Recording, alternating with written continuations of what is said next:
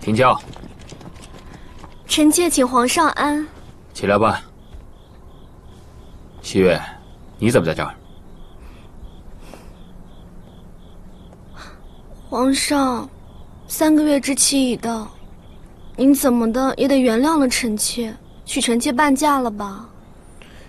都3个月了，那你可有好些啊？臣妾的病是好了，可是身上还是不爽快。你这话自相矛盾。齐太医心灵圣手，可缓得了臣妾的寒症，却缓不了臣妾的心症。此话怎讲啊？1日不见如隔3秋，3月不见，便似100多年未见皇上。臣妾相思难解，心中郁郁。这大庭广众的，你说这话，不怕羞啊？臣妾一片真心，为何怕羞？要是皇上再不来，臣妾便好不得了。矫情！皇上，您刚才说一会儿去延禧宫。皇上，贤妃妹妹得了您那么久的陪伴，她不会跟臣妾争这一回吧？唉，皇上，拿你没办法。落轿。落轿。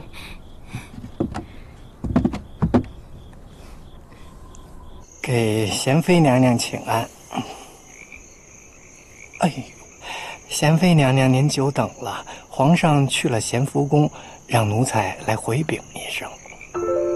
王公公辛苦了，只是要说早该来说一声，为何闹得这样晚？皇上宿在了咸福宫，奴才得去进士房通告一声记党啊。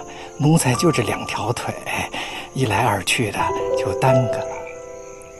皇上歇下就好了，有劳贵妃侍驾。王公公，夜深了，出去的时候慢慢走。三宝，替王公公掌灯。不敢劳动了，奴才还是自个儿走吧。谢贤妃娘娘。走。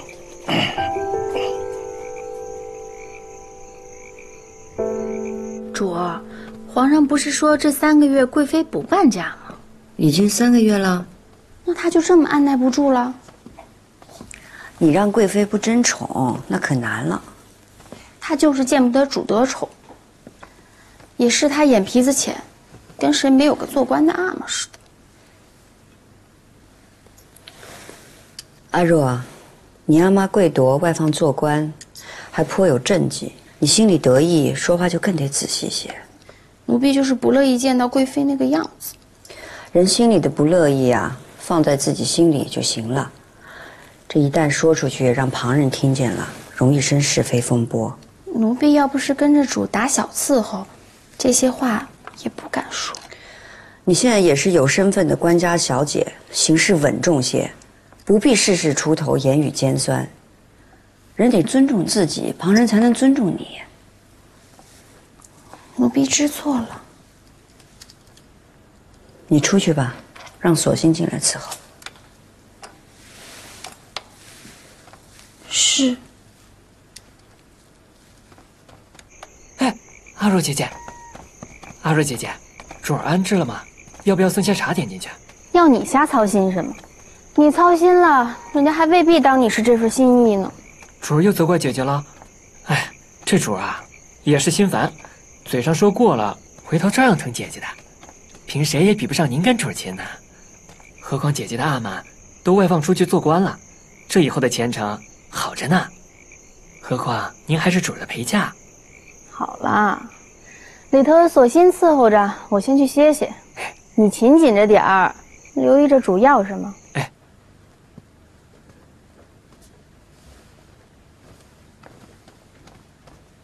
主儿，喝碗甜酪吧。嗯。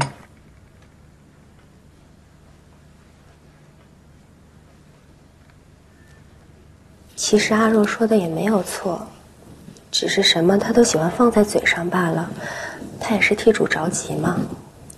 这我自然明白，但这是公理，许多话不能放在嘴上，许多事儿急也是急不来的。主自然心定。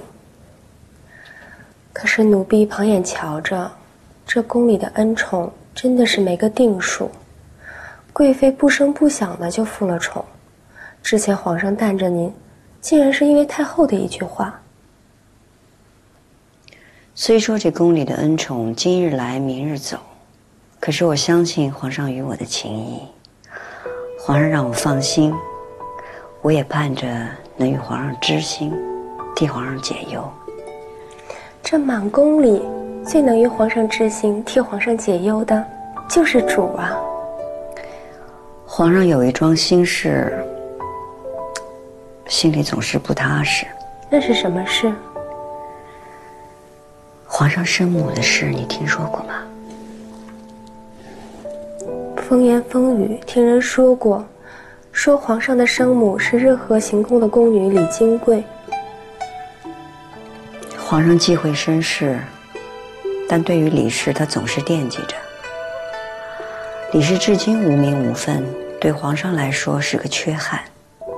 皇上嘴上不能说，我总想着给皇上补上。主，这可使不得呀！不要说皇上会不会答应，就是太后那里是肯定容不下您的。自然不能说是生母，说了生母，李氏要追封的就是圣母皇太后，太后当然不会放过我。于皇上也是无脸，更甚的说我张扬皇家私密，那是即刻要废入冷宫的。避开这个，再想想法子。你放心，我不会轻易跟皇上提的。主可一定要三思再三思。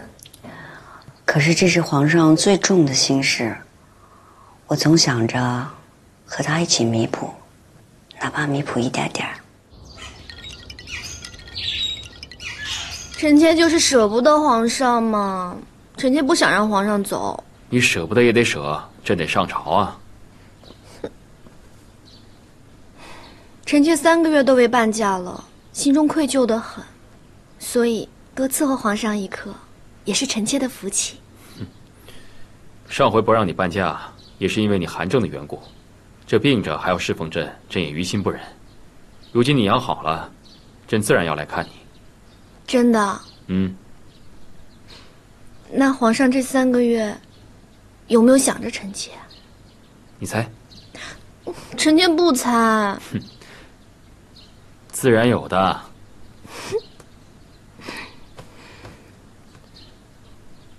那皇上只许记着臣妾的好，臣妾若有不是，皇上必须都得忘了。唉，你呀，总让朕生不起气来。皇上，臣妾这3个月静心思过，想着愧对皇上，一直没能给您添个孩子。你养好身子再说啊。可是平常皇上不在，咸福宫里冷冷清清的，臣妾想着，若是有个孩子，哪怕不是自己的，也能热闹些。你昨夜来求朕，也是为了要抚养永皇之师。为了这事儿啊，朕还丢下了娴妃。今天是2月初10，是娴妃的生辰，皇上自然是要去看她的，少一晚又怎么了？皇上，你就把大阿哥交给臣妾抚养吧，好不好？好了，容朕想想啊，朕去早朝，晚些再来看你。